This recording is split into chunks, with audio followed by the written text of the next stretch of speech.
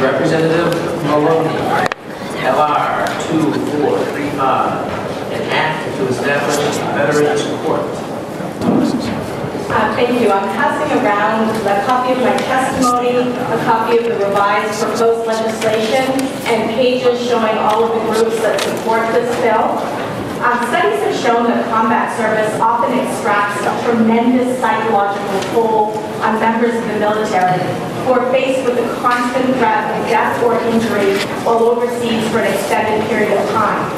While the vast majority of returning members of the military do not have contact with the criminal justice system and are well-adjusted, contributing members of society, psychiatrists and law enforcement officials agree that combat-related injuries have led to instances of criminality.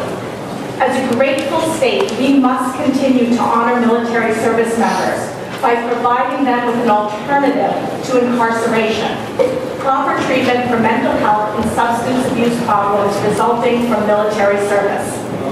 This is an emergency because veterans are returning from Afghanistan and Iraq every day and need our help to adjust back to society. Every day this legislation is delayed is another day a veteran is treated like a criminal instead of a hero.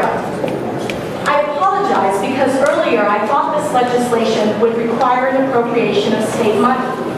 I was wrong. Chief Justice Sockley is already starting a Veterans Treatment Court in Augusta. TOGUS will pay for Veterans Health Administrator to attend the court, and volunteer veteran mentors will assist the veterans. With the passage of this bill, all involved in the Veterans Treatment Court can attend a free national training twice a year. Matt Steiner, the Director of Development and Outreach, tells me that passage of this legislation will enable Maine to qualify for federal grants. And I'm also here with Representative David Cotta, who also fully supports this legislation, and he's happy to speak if you'd like him to. Time is elapsed. Over.